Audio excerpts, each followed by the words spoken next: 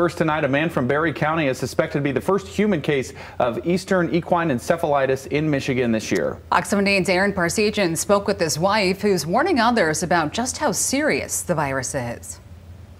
I saw things I never want to see again. Really didn't think he was going to make it through that first night. He was moaning and completely out of it, just so sick. Tina Westcott spoke with Fox 17 outside Mary Free Bed Tuesday night, where her husband Jeff is now recovering from EEE, a diagnosis they never could have imagined. That's never going to happen to us.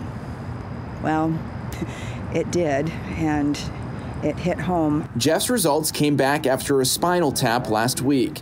Tina says over a few days, Jeff got sicker and sicker. She initially called 911 because she thought he was having a stroke. The signs to watch for is exactly what I saw, the lethargic, the not making sense, almost stroke-like symptoms. Within days, he went into a coma. You take a strong man, you know, this 58-year-old man, and within a week's time span, just completely wiped off his feet.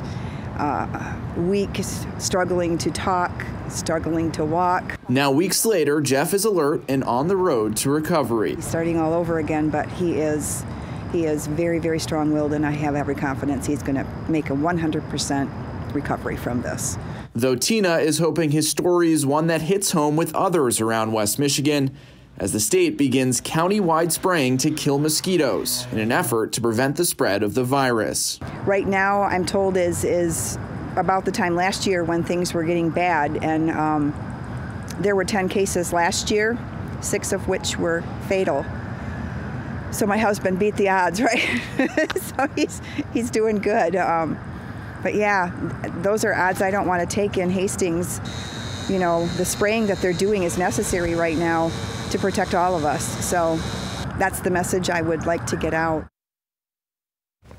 And that was our Aaron Parsegian reporting. State health officials are now running their own test to confirm Jeff's diagnosis.